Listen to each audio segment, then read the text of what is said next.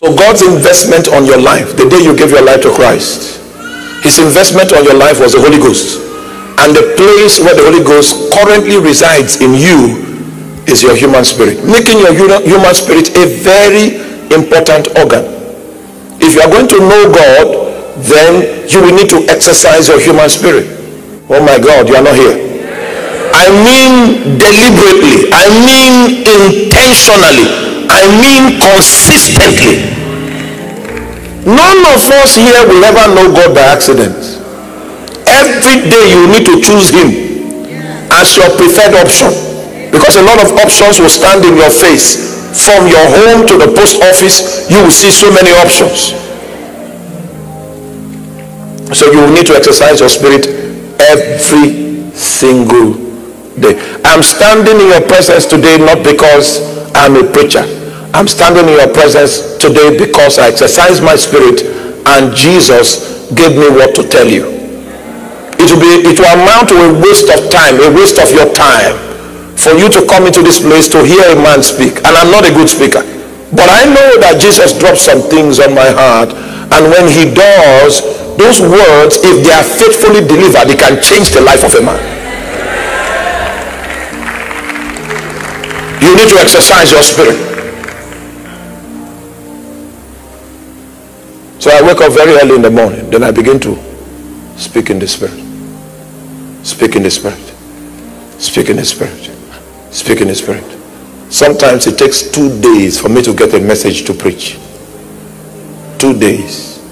I wake up 3 o'clock, I speak in the spirit till 6. He doesn't speak. I say, all right, no problem. I take breakfast. I start again. And you know, where I stay in Minneapolis, you need to visit Minneapolis. So there's a walkway. There's a walkway. You can get lost on that way. Just speaking in the spirit and just getting lost. And then when you do that and come back, that's some hours. If he doesn't speak, no problem. When the children go to sleep in the night, you start looking for him again. Start looking for him again. Start looking for him again. Sometimes you pray all night, and maybe 4 a.m. he'll now come and he'll give you. You will know it in your spirit. Okay. That's the only time you're qualified to speak to people. If you get used to speaking to people when God has not spoken to you, may the Lord give you understanding. I exercise my spirit. I exercise my spirit. I exercise my spirit. I exercise my spirit. When you begin to trouble your spirit, then the operations of Christ in your spirit man will be activated. Then the unction of the Holy One, which is a faculty through which we can access spiritual knowledge, switches on. So the frequency of spiritual knowledge can be open to you. Then you begin to know things that you have not learned. You begin to understand things that you were not taught. You become wise by the Holy Ghost. Please help me tell your neighbor, exercise your spirit.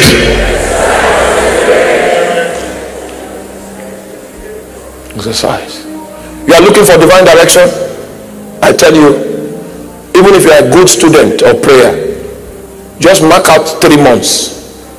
You will spend 3 months.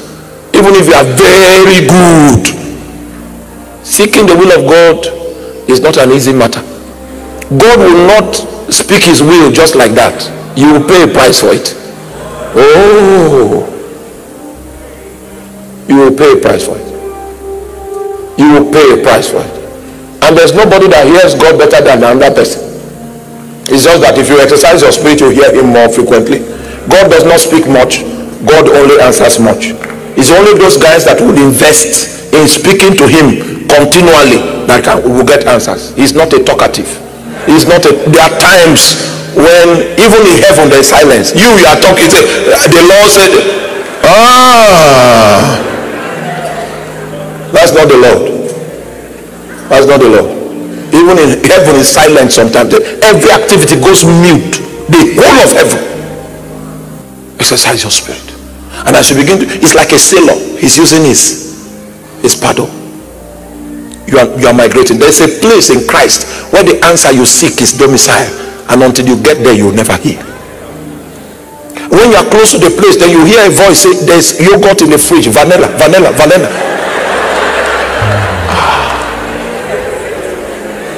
Everything will just, it's manual. It's always manual. There's no automatic. If not, the automatic engine will be in my house of praying without talking.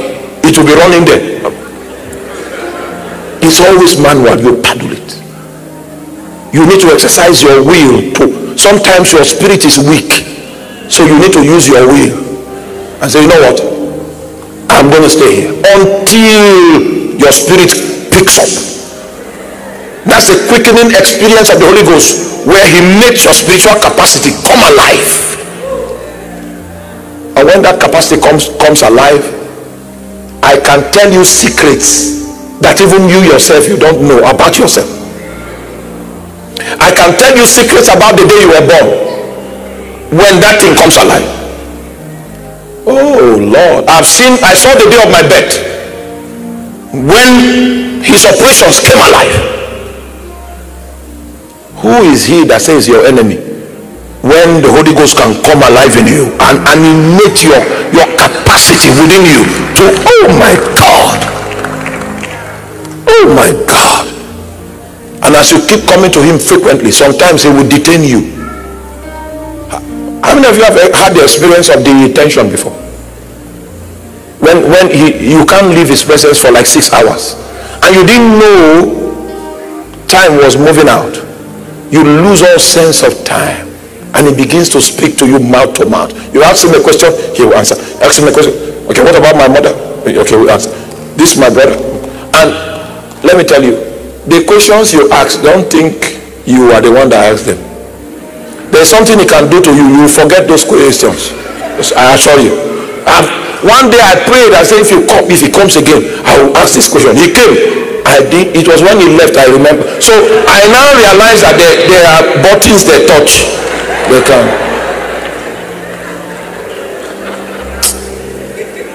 Stay with him. When you stay with him, you will know his ways. You will know the way he functions. You will know the way he operates. Your human spirit is your treasure. Exercise it. Exercise it. So that's why we do 10-hour prayers. It's so that you can exercise yourself. Exercise yourself. Yes. Some of you want to run. Don't run. Stay. Exercise yourself. The first 10 hours we held in Lagos, I led prayers for 10 hours. Yes, for 10 hours. Not okay. This one you will lead one back. I led prayers from beginning to end. I led prayers for 10 hours because they didn't believe human beings could pray for 10 hours. Oh, no problem. I took the mic from morning till evening. So they now started. Now it's a culture. People even do it in their homes, and they've knocked off demons everywhere. Knocked off. You say, oh, my husband, no, put the fire on him. He's not that strong. Even though he works for the Navy, he's not that strong. Women in this place, you don't know how much power God has committed to you. You are just distracted. You are just exercise your spirit.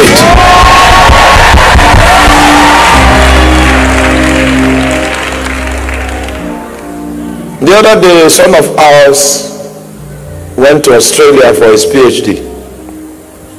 He called me and said, these are the problems I'm going through. These are the symptoms. I said, your neighbor is a witch. I've trained you enough. I don't need to tell you what to do. So he woke up in the night. He will pray from 12 to 3. When he comes back, he prays again. Praise. He just sent me a message now that she put her house for sale.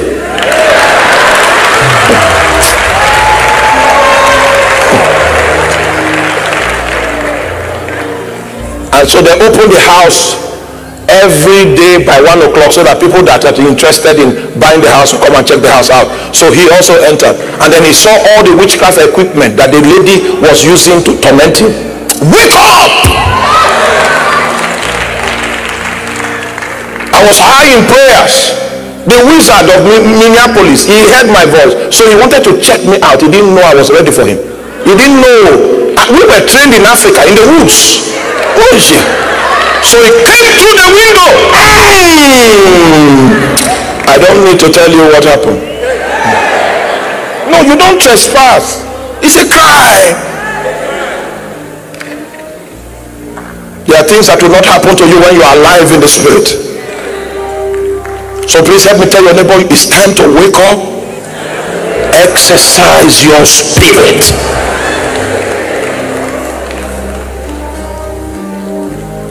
Exercise your spirit. Exercise your spirit.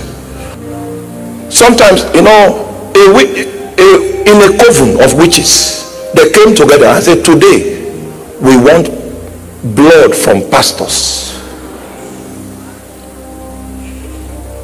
The blood we want to accumulate in our blood bank. Here in the coven is the blood of pastors. That was how one of them went to the house of my father in the Lord.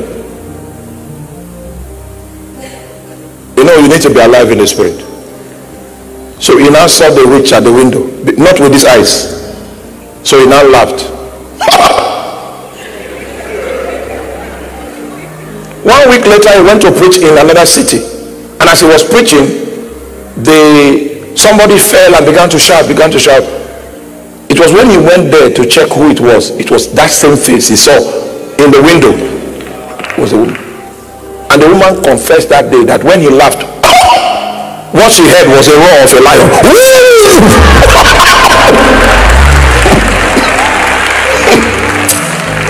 I don't want to, let me not tell you my stories.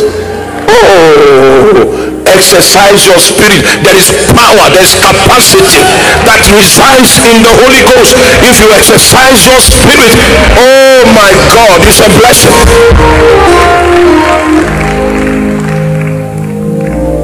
Finally, when you exercise your spirit and the Holy Ghost arises inside of you, you will know. Because sometimes he will now begin to lay scriptures on your heart. Scriptures. You drop them. He can drop short sentences on your heart. Short sentences. When you notice that, it means he has risen up. When he rises up, sometimes he can give you a song. Stop praying in tongues. Start singing that song. Start singing that. The last song he gave me the song in the morning. I sang it till night. Yes. Sang it till night. The next meeting that I went to preach, it was as if I was an invincible man.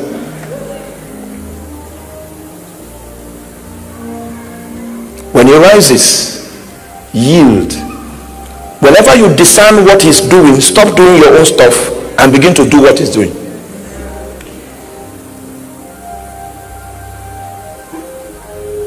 Let me give you an example. We stand and worship you.